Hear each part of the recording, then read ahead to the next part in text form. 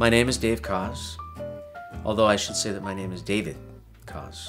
And up until like the late 80s, I was always called David by myself and others. Never ever was I called Dave, or did I refer to myself as Dave.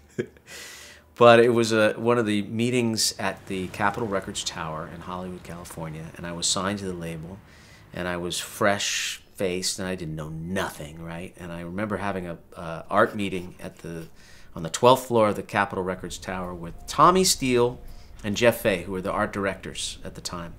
And they were going to present to me an album cover for my very first album. And I'm so excited with my manager at the time. We walk into the meeting and sit down, and there's the album cover, and it says Dave Koz. First time I've ever seen that before. I was like, and I'm like, gulp. Do I say anything? Like, my name is David Koz.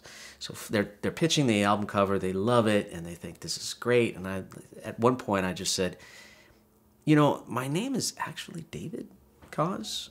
And they said, yeah, we had a meeting about that. That alone was funny to me, the meeting about my first name.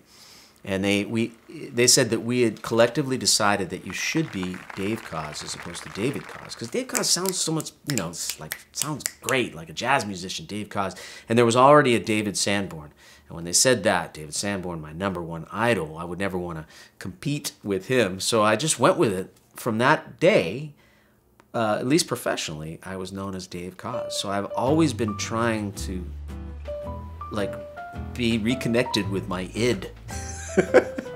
All these years later, they chopped off my id in the David, and I've been trying to find it ever since, but it's been a wild ride.